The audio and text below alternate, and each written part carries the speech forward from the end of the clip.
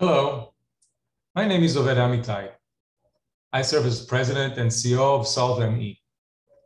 For me, May 12th, ME Awareness Day is not only an opportunity to share our experiences more broadly externally, but also an opportunity to take a moment and reflect internally on where we've been and where we're going from here. So I've been thinking a lot about the past year, which was likely one of the most confusing periods in my own life. On this date, exactly a year ago, I was finally vaccinated against COVID-19, and I went to Israel to visit my mother that I have not seen since before the pandemic. I was so excited to see her.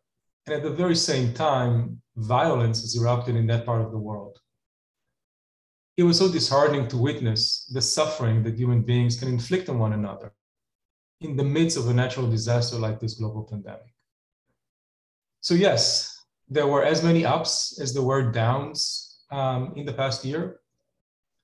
We've seen more media coverage of ME than ever before, yet there is still much ignorance, gaslighting, and disbelief.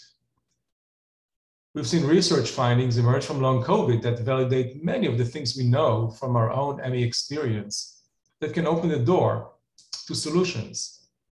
Yet advancing care and treatment has been painfully slow. I've seen our actions change minds and hearts, but I also felt that I personally often failed to make the impact that I was hoping for. So what I've learned this year is that I can actually keep two opposing thoughts in my head, and I can keep moving forward. I can be frustrated, even angry, and hopeful at the same time. So on this day, I'm reminded to be grateful for everything I've learned this year. And I know that it empowers us to continue the search for the answers that we're all looking for. It may take longer than we want, but I know that we're on the right track and we'll get there. Thank you.